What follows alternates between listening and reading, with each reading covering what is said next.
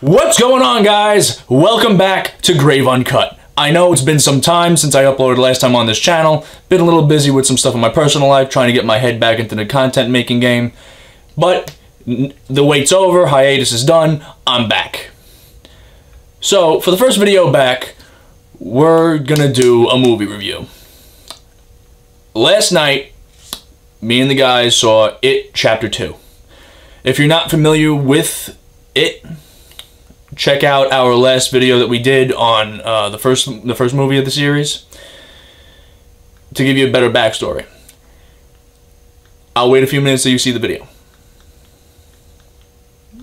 Actually, pause this one, watch it, then come back. I'll wait. Alright, so now that you're all caught up, It Chapter 2 takes place 27 years from the original. We now see the main cast as adults. A lot basically happens from when they were kids to adults. Let's start with the characters. The people they chose to play the adults of the kids that were in the original, in the very first It movie. They couldn't have picked a better cast for it. They all basically looked like their child counterparts, just 27 years older. So, the main plot point of It Chapter 2 is Pennywise ain't dead. I'll let that sink in for a second. Pennywise is not dead from the first movie. They thought they killed him, and needless to say, as I said in the previous review, if you're living in Maine, you're gonna have a bad time. Anyway, so we see Henry, who's still living in Barry, Maine. To start, we have Henry, who is still living in Barry, Maine, where he's starting to see signs that Pennywise is still alive. He then reaches out to everybody else from the losers. We're talking Beverly, Stanley, everybody that was in the losers. And he informs them to come back because Pennywise is still around. Needless to say, they have their reservations, but the thing is, the others from the losers, we're talking Beverly, Stanley, Eddie, Richie, everybody, other than Henry, moved out of Maine, which, great idea.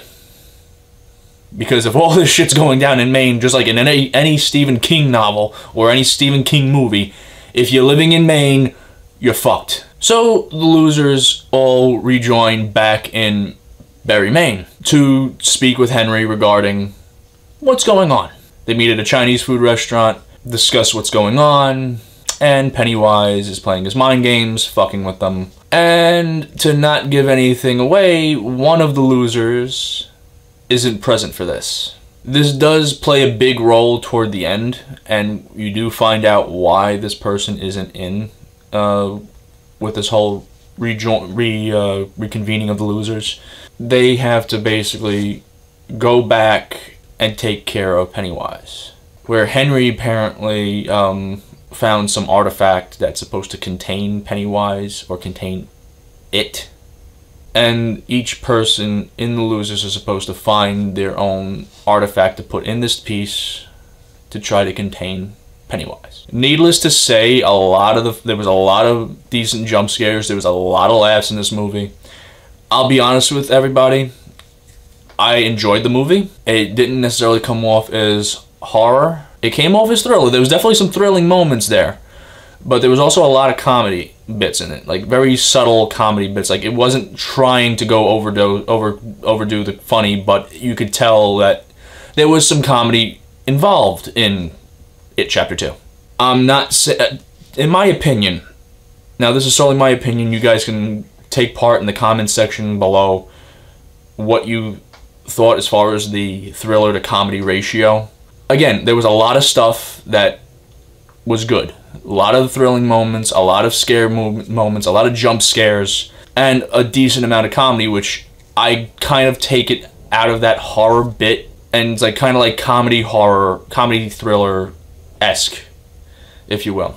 Now, does this movie come to par with the original, the first part of It? I'm not discussing the original, I'm discussing the current It and It Chapter 2.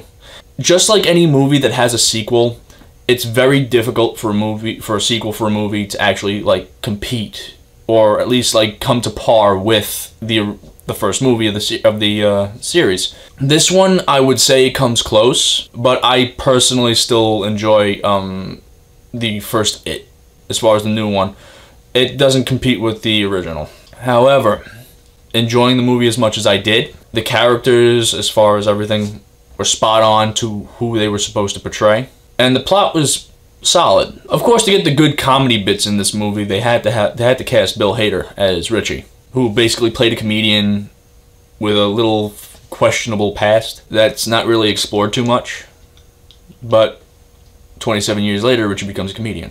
So that's basically a lot where the comedy bits come from. A lot of the funny bits are from Richie, and sprinkled around through the rest of the cast, but it's mostly the comedy bits are mostly coming from Richie. So, to conclude this video, to conclude this review, my final opinions on It Chapter 2.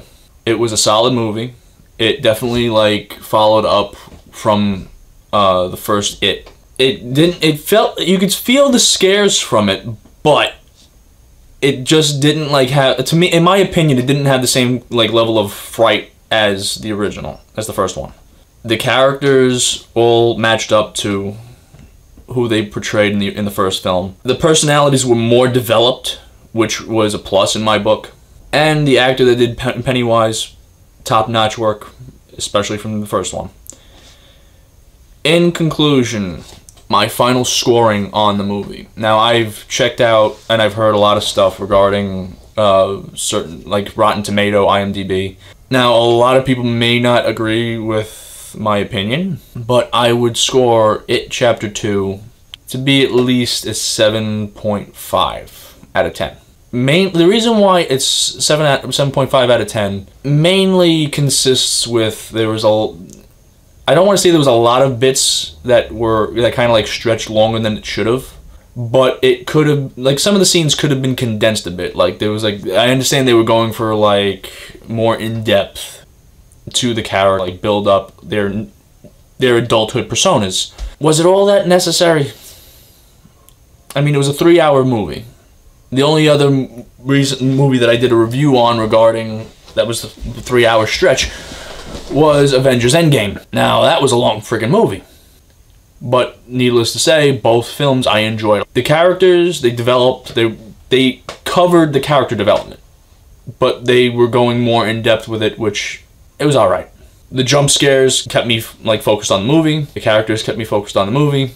The plot kept me focused on the movie. It's just the certain bits where, again, I'm trying to, like, keep this spoiler-free as humanly possible, where each character went to go get their artifacts, but it seemed like, I want to say at least one or two of them were a little stretched out more than they should have. Anyway, that's been my review of It Chapter 2. Feel free to chime in the comment section below. Let me know what you think. Give me an idea of what movie you want me to do a review on next. And don't you guys think I forgot that Reyes stabbed me in the John Wick 3 one. I know hasn't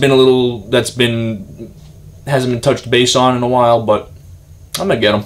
Anyway, I want to thank you guys for watching. Don't forget to subscribe if you're new to the channel. If you have any feedback as far as what I could do more on these videos and more on these reviews, please let me know. I'm open to suggestions. Anyway, it's great to be back, and I will see you guys in the next video.